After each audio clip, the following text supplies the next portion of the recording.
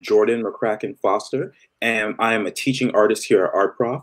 Today, I'm here with Deepti Menon and the one and only Prof Lieu. And today, we are going to talk about social life at art school. And let's see, sorry.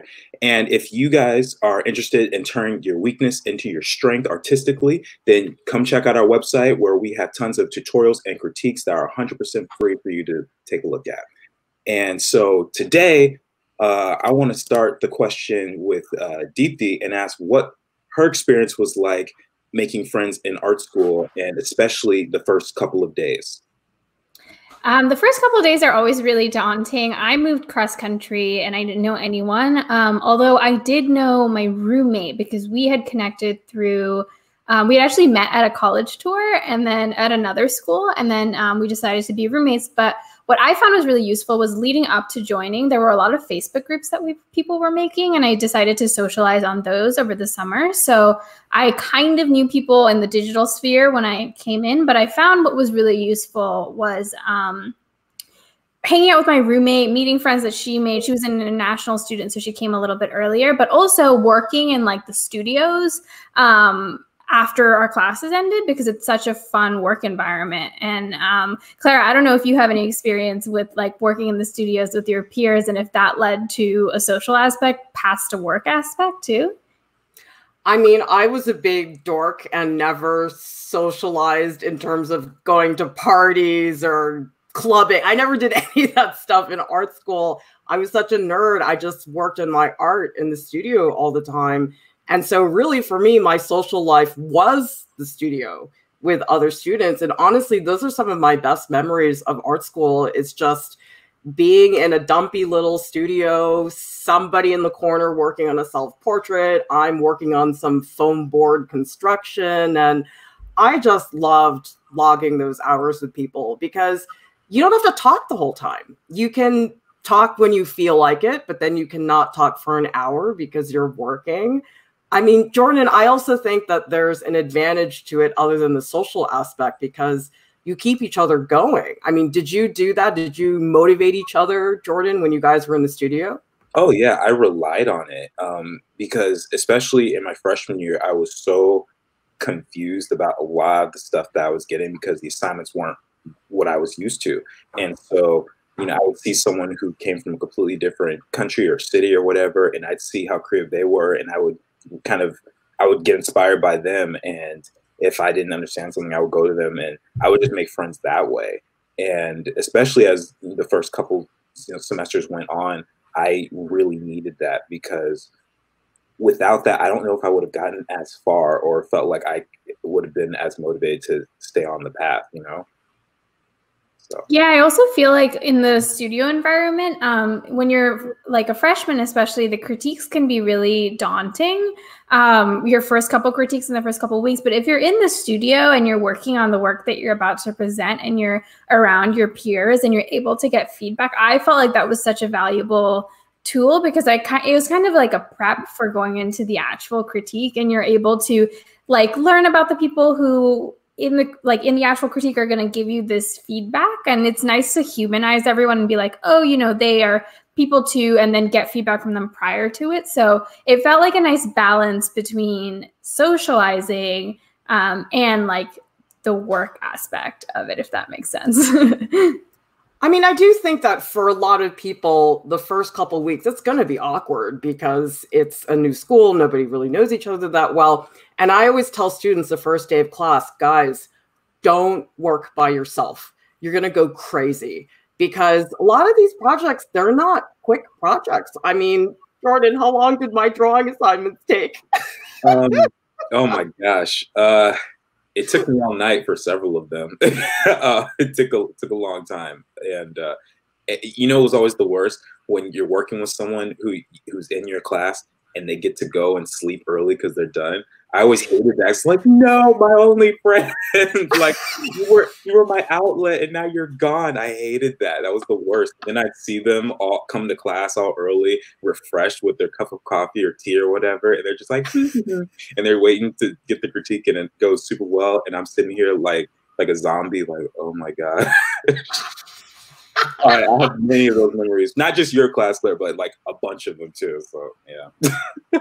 Well, and that's just really important to have those people in the studio with you, because what a lot of students will do is they don't think to do that at first when they get to art school. They just say, oh, I'm going to do my project. I guess I'll sit in my dorm room and work on the self-portrait. But the people that end up doing that, number one, you're really isolated and you're in a room by yourself, maybe all night for many, many hours, and you don't get any feedback. And so what I say to the students, look, you don't even have to go to the studio with people, just work in the studio. And if everybody comes to the studio, inevitably a bunch of people are going to show up. So you don't have to be good friends with people to be working with them. And that's really nice, because some people think that, oh, we need to like make plans. You don't. Just go to the studio. Don't work in your dorm room. I mean, Deepti, did you work in your dorm room or did you go to the workrooms? What did you do? I went to the workrooms or the studio. I rarely worked in my dorm room because on top of everything, it's like messy, you know, and I don't want to bring that into my dorm. But I found that, like, going back to the socializing thing, working in a studio environment with other people, you oftentimes become friends with people that you maybe wouldn't have naturally been drawn to just by looking at their work, and you notice that there's something similar because you're often working in a workroom with people who are going into majors that are different than yours, or aren't in your studios, and you just happen to be in the same workroom together, and you see something that they're doing that, or they're using a technique that you'd like to learn, and then you form this conversation, and then suddenly you're building this network. And I think that kind of leads me to a question. Do you guys think, or Jordan, I'll pop this towards you, do you think it's important to make relationships with people who are not like interested in the same things as you, or like not in the same major as you, or do you find that it's more beneficial to stay within your interest in your major? You know, I actually like branching out and having friends from different majors for a number of reasons. One of them is because you get different perspectives on things, and you get to learn. You know, if I have a friend who's like in jewelry and metalsmithing or something like that, which I've never tried, never had any particular interest in it myself, but seeing something that my friend could produce, I could just learn a whole lot about that. The other thing is, I just think it's good to be with have as many friends as possible, and you know, when you never know when that's going to pay off in the long run. Like, and it's just being a good person. You know, if you're gonna suddenly put up a wall because they're not in the same major as you and not want to be their friend, I feel like there's something a little iffy about that. And so my first friends were all from all different majors, and I still talk to a lot of them. Just wanted to note the super chat. Thank you so much for this. This really keeps us afloat and helps make Art Prof possible. So thank you, thank you. I also wanted to show this funny comment. As Art Prof takes over the art world, it may be a place to meet people who may be attending the same school and help make friends. That's true, but it also might be a great place to, like Jordan said, branch out and meet people who aren't like necessarily aligned with you in the same school or otherwise. And do you guys feel like, at least in this, you know, COVID world that we're living in, do you find that it would be good advice to branch out past like the physical realm and find that socializing in art school through the internet? Clara, what do you think? It's tricky because there are not a lot of trusted spaces online right now that I know of art school students, other than, for example, the Art Prof Discord, which you should all join because that's where the cool people hang out. But I think a long time ago, Deepti and Jordan, when you guys were freshmen, Facebook was still a thing. And so there would be these SVA class of 2015 Facebook groups. But it seems like those have largely disappeared. I feel like a lot of the students I know who are going to be freshmen in the fall, they told me they're just DMing people over Instagram now. And it doesn't seem like there are these groups like there used to be on Facebook. I could be wrong. And if anybody in the chat is going to art school in the fall, first year, second year, whatever, if you know of a particular space online where art school students are congregating outside of Art Prof, let us know, because we're always trying to spread the word about that. But yeah, it feels like everything's migrated to Instagram now. I don't know. Yeah, when I was first starting, I remember being in a lot of those Facebook groups as well and making friends that way. Every once in a while, I'll go to like a convention. I make friends with someone who was like in line with me or whatever. But nowadays, I think it is kind of on Instagram, and you just, I've been DM'd several times by people who just want to be art friends or whatever, or just ask a couple questions. Every once in a while, I might get someone who I knew from childhood, and they go like, I have a friend who's in my school, in Washington, D.C., and they like to do art sometimes, and maybe you could, can I connect you to? That's happened before too. Well, it's such a different world now, because in the olden days, before the internet, we didn't know who our teachers were. It would just say like F. Smith. And we're like, okay, that's our professor for the semester. And you literally didn't meet anybody until you were physically on campus. And now, because of COVID, a lot of schools are not even going to be on campus. I know Harvard and MIT, they've already announced that they're going to be 100% online. So actually, Deepti, do you think it's true that maybe now with COVID, most people are going to connect online before they meet in person? And do you have concerns about that? Or maybe that's easier? I think it's definitely going to happen because, what other options really are there? You can't really meet people anymore. It does feel, not upsetting, but like it does kind of make me sad in some senses, because it is nice to have like a group critique format or like meet people and be able to physically see each other's work. But then again, so like we do live in a time where we're lucky that we have the internet and we're able to connect online. And I do think there is some value. Like, we have FaceTime now. And I think during the pandemic, for me, it's even been nice to FaceTime my friends who are across the country or even down the street who I can't see, and, do an art hang together just to catch up. And it's so different than even when I was in high school when FaceTime wasn't a thing. Jordan, do you find that you're like, using the internet more as a socialization tool now that we are in this pandemic? And do you think that's useful for incoming students or students who are continuing their college education in the fall? Yeah, me personally, I feel like I've always kind of used the internet to connect with people. So it's not a huge difference for me, but I do feel like I need it much more now because I'm a very social person. And I like being around other people, especially when it comes to art. And so if I'm just sitting here in my studio all day in my room and just working, I crave that,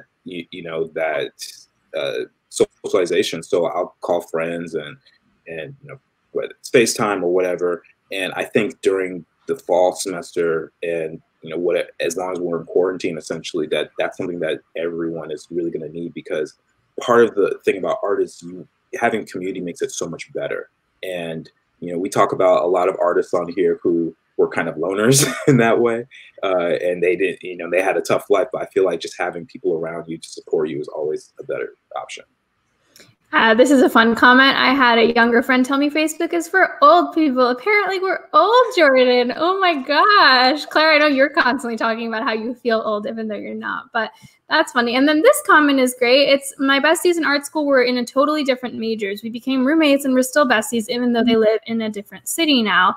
That's great. I had the same experience. My roommate all 4 years was in a different major. We had nothing in common artistically.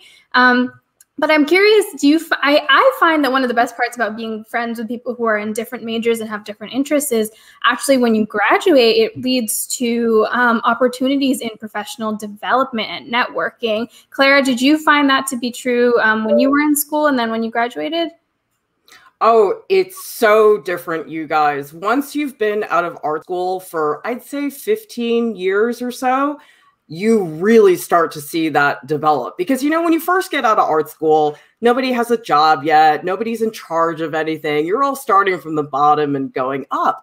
But then a decade passes and it's like people start getting pretty significant jobs and you start hiring people. And who are you going to hire? You're going to hire the people who were standing behind you in the cafeteria in college. And so it's very weird because when I talk to freshmen, they're 18, and I say, you know what, that person who you were standing in the elevator with just now, they could be on the search committee that hires you. And it just sounds so bizarre, but it is. I mean, Jordan, has that ever happened with you where it's like people you never would have thought actually came in handy later on? Well, considering I have not been out of school for 10 years, I don't know yet. That's true. So, preface it by saying that, but there are certain people who I graduated with or I knew during my time in art school who are working at places that I would like to work at. And I've reached out to one or two of them and I'll say things like, hey, I sent my application in. If you hear my name buzzing, and I always go like, my name's pretty uncommon. So it's, McCracken-Foster. You don't hear that ever. And so if you hear that, just, put in a good word for me. I'll do stuff like that all the time. And, that I think that's awesome when that stuff happens. Yeah. There are a couple tips in the comments. Scott is saying that GroupMe is an application that they used when they were in school. I've never heard of that. Have either of you heard of GroupMe? No. But perhaps something for the community to look at. And then this comment is saying that WhatsApp is a good tool. And that actually makes sense because a lot of times international students prefer WhatsApp and it's a good way of connecting. So those are two great tips from the community. Thanks, guys. I also want to point out in terms of the professional segue going from a student to a professional situation, you do not have to be really good friends with people to have that professional connection later. Because there were people I went to art school with, I knew them, they were in my class and we'd say hello, but we were like barely acquaintances. And then I would get in touch with them 15 years later because they thought of me for some professional reason. I was like, really? I didn't really know you that well. And yet you're giving me a hand. Like everybody's so nice after school. It's really, really a good thing. So don't underestimate who you meet in the cafeteria. It might get you a job someday. It sounds strange, but it really is true. I think it also, sorry, I was just going to say that it also, like, as being on the side of like, sometimes I've hired people or recommended people for jobs, it makes me feel a lot more easy recommending someone who I've, watched in the studio or spent some time with than just reading a resume. And like, I've learned so much about just how much easier it is to get a job or even get your foot in the door if you have a personal connection. And art school, if you're lucky enough to go to art school, is such a good way of making those initial connections. I mean, we're talking right now about a lot of the benefits of socializing in art school and how it really can enhance your academic experience or professional life. But there are some parts of social life at art school that are not easy to navigate.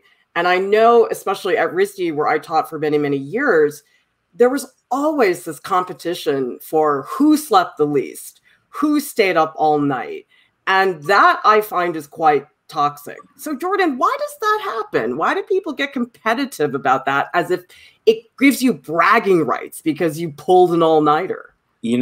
I wish I knew the full-on answer because it's so unhealthy to not get any sleep. And I'm one of those people who love sleep. I think part of it is, especially when you're in a new environment, you just want to do your best. And I think people associate doing their best with working the longest. And that oftentimes leads to not getting any sleep. And when you see that one person who's constantly getting good critiques and they didn't sleep all night to get to their results, then you start to think, oh, well, maybe if I lose sleep, then I can create work like this student. And then it just creates this socially toxic environment where everyone's sleep deprived. And I remember actually I was in the cafeteria one day and I saw this girl wearing a shirt or a hat, maybe it was a hat, and it said RISD, but it said reason I'm sleep deprived as the acronym. And I was like, dang, I don't know where to get that, but man, it's accurate right now. So I don't know, Deepti, what do you think? Yeah, I think what you said kind of hits it right on the nose, which is like, sometimes I feel like the amount of time you put into something is directly correlated with its worth, which I don't think is true, because everyone works at different rates and has different processes. And also it's kind of like what you said, Jordan. Sometimes like when you're in the workroom and you see someone that's in your class working for hours and you're like done, you're like, should I stay longer? Like they're still here. But what I think we need to recognize is that, your mental health is so important also, and you're not going to be making your best work if you're not taking care of your physical and mental health. And I think that kind of leads us into socializing in art school that just has nothing to do with art. Like what, Clara, were your favorite ways to just decompress and take a step back? I mean, for me, we always had these movie nights at the RISD auditorium. It was great because it was free and it was right there on campus. And I just like that time to just not be in my life for 2 hours. I mean, I was not watching Michael Fassbender movies back then, but I don't know. I was probably watching Aliens or something, something that was like scary because I like that stuff. But I think you have to recognize that you need that time. You need that headspace. In fact, I do that now sometimes when I'm thinking to myself, I'm really tired. I really should go to bed. But actually, I need the mental space more than the sleep sometimes, if that makes any sense. Like I'll stay up an extra 30 minutes to watch Jane Eyre, but it's like I need that space, right? Sometimes that is more important than the actual sleep. Now you have to figure out in your circumstance, which one you need more. Do you need the mental space or do you need the physical sleep? And sometimes it is hard to pick. But Jordan, I know for artwork especially, you've got to be able to step back. I mean, has that helped you to have that mental space to disconnect? Oh yeah, definitely. Since my sophomore year at RISD, I always made a point to take a day off, take a 24 period off of homework and art and everything like that from Friday to Saturday. And that was always the highlight of my week when I would just be tired and maybe I had a really bad week with critiques and nothing was landing. And then I would start to see the sun go down Friday. I'd be like, all right, guys, I'm out of here. I'm going to go get dinner and I'm going to sleep. Bye. And I would leave and everyone would be like, where's he going? Like, what? And everyone would be like kind of lost. And then I come back bright and bushy-eyed on on Sunday morning and just be like, all right, let's do this. And I relied on that. I think that helped me so much because you need to hit the reset button. And I think constantly just using all that energy on your work, at some point something's got to give. You're not a robot. You're not meant to be a robot. And so that's why as much as I don't always get a full night's sleep, I always recommend that people do it.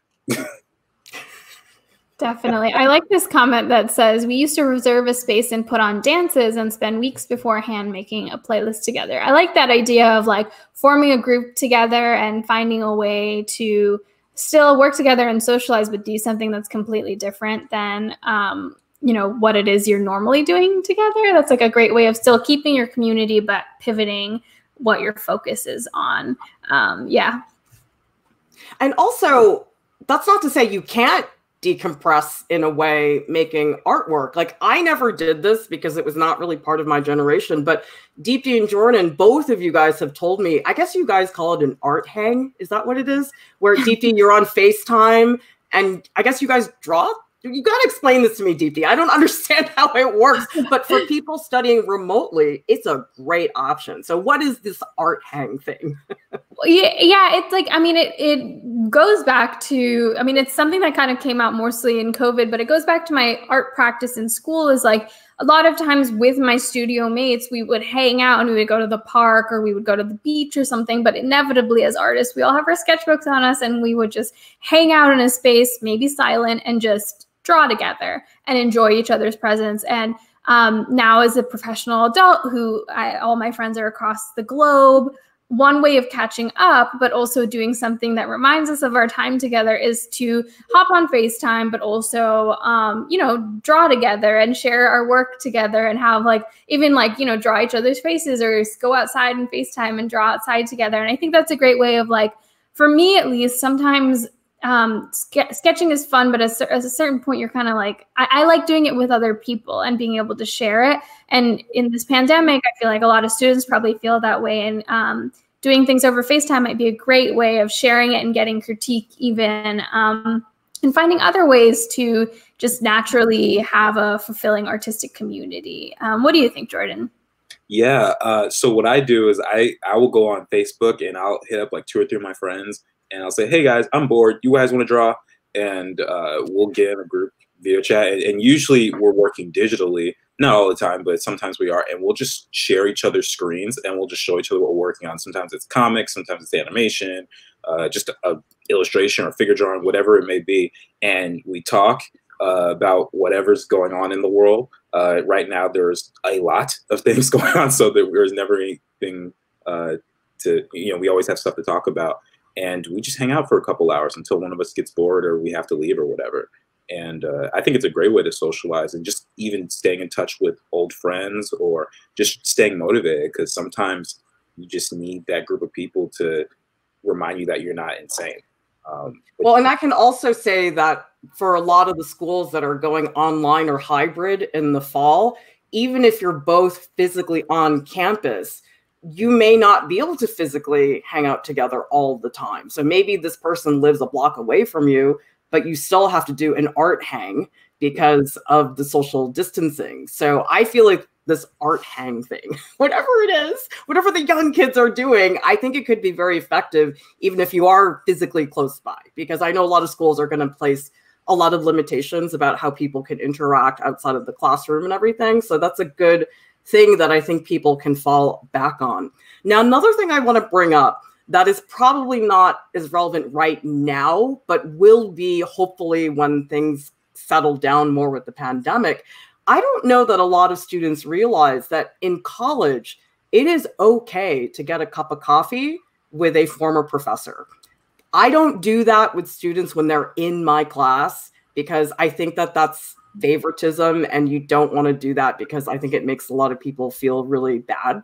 But Deepti, if you were in my class in the fall semester, you could totally come to me in the spring and say, oh, I want to catch up and show you what I've been doing. Can we go get a cup of coffee? That is totally appropriate. Now, in high school, it's not, because people are minors, and in college is a different thing. And Jordan, I don't know a lot of students think to do that. I don't know. What's your thought? Yeah, I guess it really depends on the student, for one, because there are times where students are just kind of wallflowers and they just stay quiet the whole time. You don't really know what they're thinking. But I noticed for a lot of the students who really appreciate their teacher, especially, like, there are some teachers and students who you feel like you're closer to more than others. And I noticed that they'll build up relationships, and I think that's always really cool, because you can rely on them for professional advice oftentimes, and they'll give you the real deal, and they won't sugarcoat anything. And when you have access to information like that, you don't have to just, go do a random Google search, and, I feel like you get that firsthand experience from someone who you understand, and when you get that, it's always so much better. And you gain another friend that way. And who doesn't need another art mentor, Yeah, and also, like, your professors know so many people. Again, it's just all about networking. And I remember when I was a senior and I was about to graduate and move to New York, I asked for this cup of coffee with so many professors, especially those who I knew had some time in their professional life working in New York City, just to talk about, like, how do I get an apartment? How do I afford an apartment? Like, there are all these people who are, in general, at least a couple years older than you, but have more experience. And, like, instead of just moving to a city blind, I was able to ask all these questions. And from that, I was able to get contacts at studios and companies and, be put in touch with people who could help me. And I think it's a lot of that initial, like, connection has to be made with the student making the first attempt, because, again, like you said, Clara, you don't want to be playing favorites and being like, hey, if you ever, want to get a cup of coffee, that's kind of weird. Yeah, like, no. So the student has to make the effort. And, but I think more than, like, speaking as a teacher's perspective, I haven't been a college level teacher, but I would assume that I would enjoy doing that, because at the same time, like, teachers can learn from their students, and they provide a wealth of knowledge as well. So I think it's really useful. The only time, honestly, that I would say no to a student who wanted to have a cup of coffee with me is if I truly did not have time. That's the only time I would say no, because even if it's a student I don't connect with that deeply, I'm on campus. I feel that that is a part of my role as a professor, to be speaking to students outside of just the classroom. And so if you're a college student, it's okay to do that. And worst case scenario, they say, I'm busy. I mean, that's all that will happen. There are a lot of comments about people watching this video being super introverted. And this one is saying, I would have been way too intimidated to ask any of my profs to grab a cup of coffee. Clara, as a college level professor, do you have any advice for a student who maybe would want to grab a cup of coffee with you, but would be too intimidated? What's your take on that? Well, it depends on the professor, but the first thing I would do is just reach out. Don't even say, I want a cup of coffee right now, tomorrow at 8. You just reach out to the professor, send them an email. And actually, this happens to me a lot. And Deepti, you and I and Lauren, we did a stream yesterday about when you can't relate or connect to your professors and you're having a hard time in their class. A lot of students do that with me. They'll reach out to me and they'll say, listen, I'm having a really hard time with this design teacher. Do you have any advice? And most of the time, if I'm not crazy busy, I'll say, you know what? Let's get together in person and talk about it, because I can't really discuss this very well over email.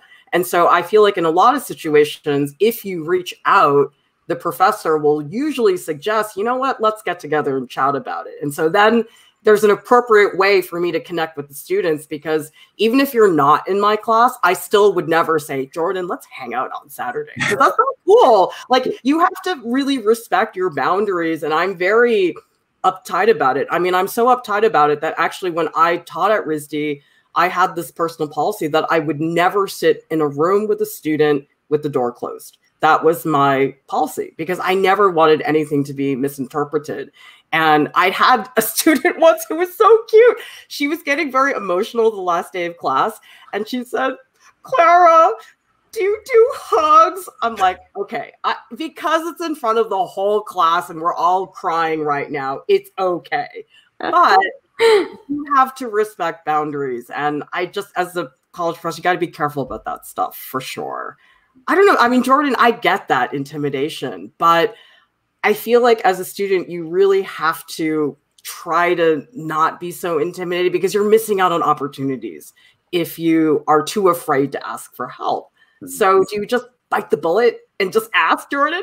Yeah, pretty much. So as we've been talking, I've been thinking back on my experience, and I feel like in my undergrad, I was very introverted and I was very shy, and I was one of those people who would be intimidated to ask a teacher to go get, some coffee or something like that. And I think when I went to grad school, it just started to shift, because I was like, you know what? They're here to help me. And if I'm going to go in the industry one day, these guys have their names around. Like, people know who they are, and it can only help. Like, what's the worst thing that could happen is you go through an art school experience and you come out with pretty much no one to help push you forward. And I think by building those relationships with people, that is going to help your career inevitably. And so, yeah, I would just bite the bullet. Or what I would do if there was a quiet moment in class and it wasn't meant to be a super serious, like, focused environment, I would joke with the teacher. We would talk about random stuff like movies we liked or music or whatever the case may be. And I always just enjoyed that time. So yeah, but oh, sorry. I was just going to say, also, it doesn't have to be a cup of coffee. Like, if that feels weird and potentially like drawing a line of like, is this a date or like something really weird? Because a coffee can't always be misinterpreted. You can always just be like, hey, I'd love some professional advice. Do you have office hours, or could we grab a cup of coffee or have a moment to talk things over? Like, make sure you're framing it in a way where you're not making the teacher be like, huh?